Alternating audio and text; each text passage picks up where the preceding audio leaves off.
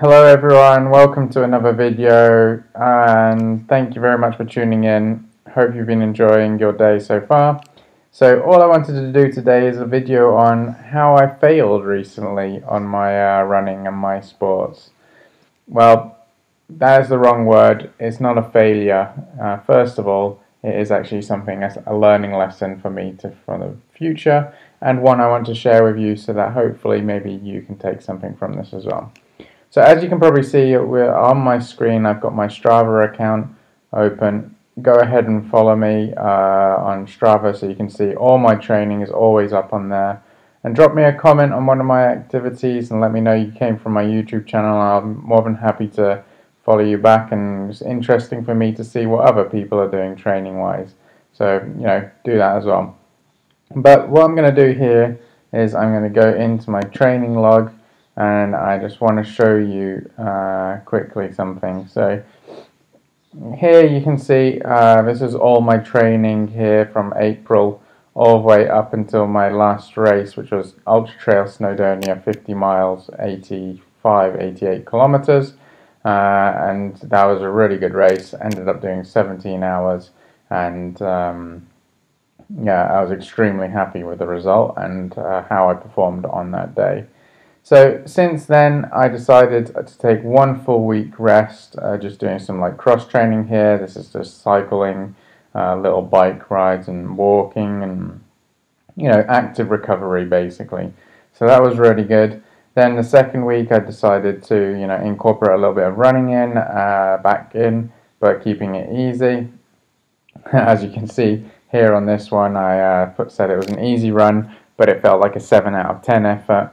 Now, to be honest, the body felt good and it felt recovered.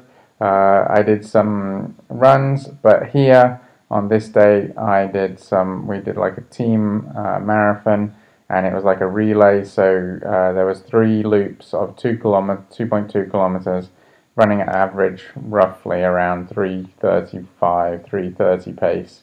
And that was, like a tough, hard effort for me. And body felt great, everything felt good. But where I think I did wrong, where I've gone wrong, is that I've done this really big effort only, well, 2 weeks after.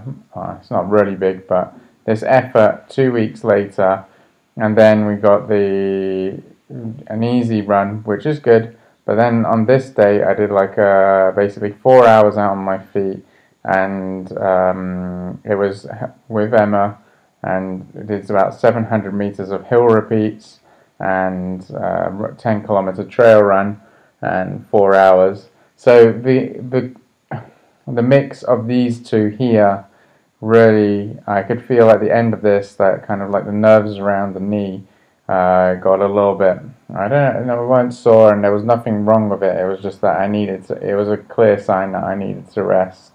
And that was a big mistake. From my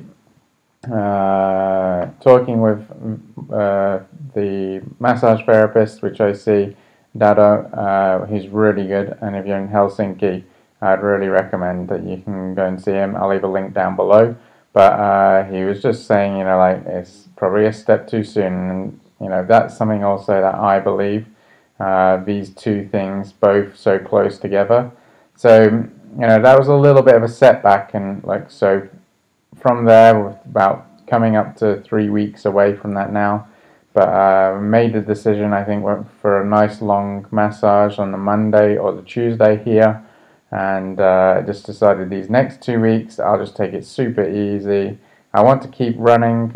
Maybe I could have done a little bit more easy running, but there's also a point where there's no pressure to run, and you just need to kind of go when you feel like it.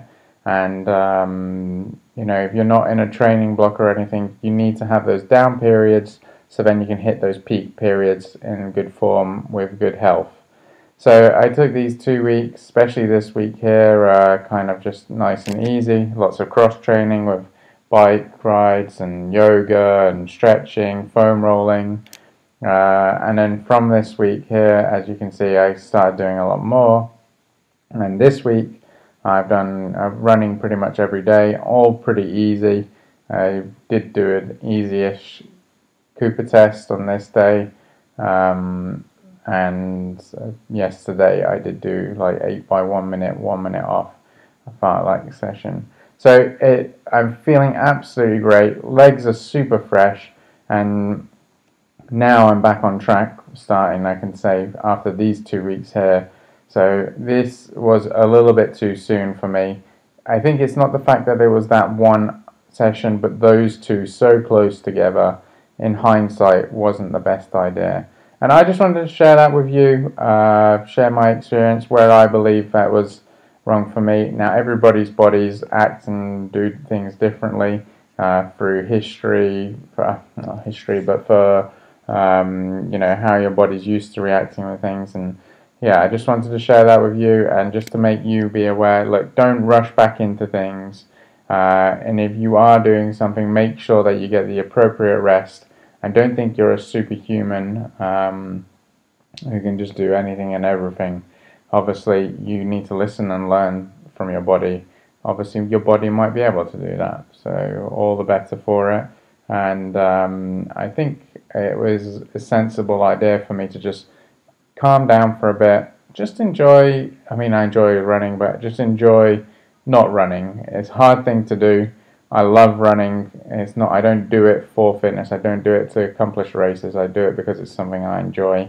And as a result of it, now I'm back in perfect kind of form and shape, and looking forward to a nice longish run this weekend, which I'll bring you along. So it'll be a nice adventure out, going to the second highest place in southern Finland. So it'll be quite exciting. Thank you very much for watching the video. Please do like and subscribe. You do not know how much it helps if you hit a like button on it, just to try and help the channel grow, and that would really mean a lot for me. Have a great evening, day, morning, whatever, wherever you are. And yeah, thanks a lot for watching. See you.